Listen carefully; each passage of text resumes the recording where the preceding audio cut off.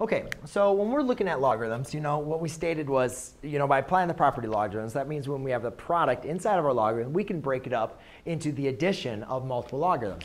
In our properties, we only deal with the addition of, or the product of two terms, and then we can break it up into two logarithms.